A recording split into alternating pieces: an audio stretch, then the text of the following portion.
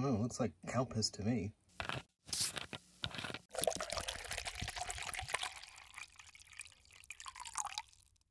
So this is Craft Boss Lemon Milk. Boss is a brand that mainly is for coffee drinks from Suntory. Not exactly certain why they use William Faulkner, the author, as their image character, but you know, it's been around since 1992. One of Suntory's internal mantras is try to make it, and I guess they really took this sucker to heart. You know, ever since the year 2000, they've been releasing roughly 10 different, mostly coffee drinks, but, you know, recently they do many non-coffee drinks under the same Boss brand, which makes me think they have a whole division that makes weird drinks, but they can't sell them on their own, so they decide to ride the coattails of Craft Boss, whatever that is.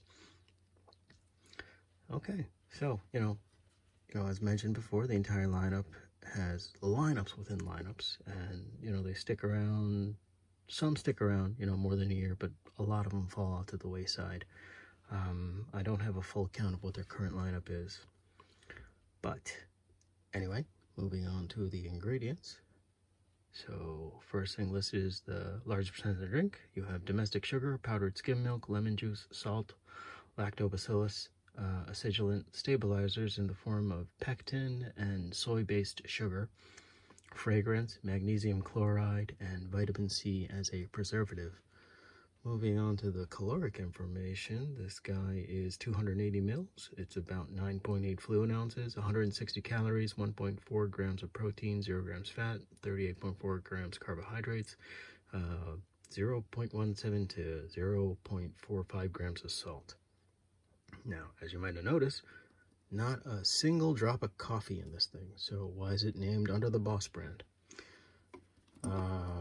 Apparently you need to shake it well, because there is a line of sediment going around. So, gone? Gone. Okay.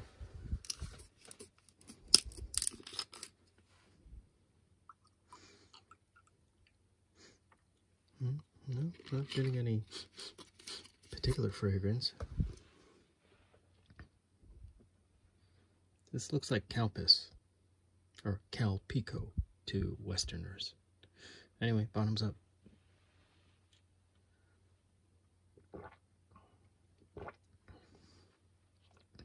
Oh wow, that's smooth.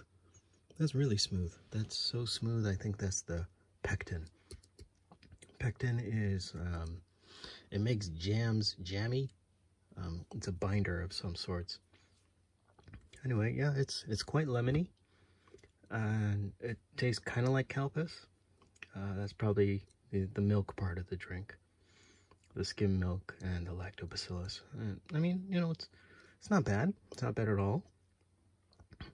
But it's got absolutely nothing to do with the Boss brand. It has no coffee or caffeine in it either. So it's like really terrible co-branding, but kind of works. But it's a little weird, like this stuff in general. But I mean, am I gonna find it floating around next season? I don't think so. But you know, enjoy it while you can, I guess. All right, till next time. The drink's on me.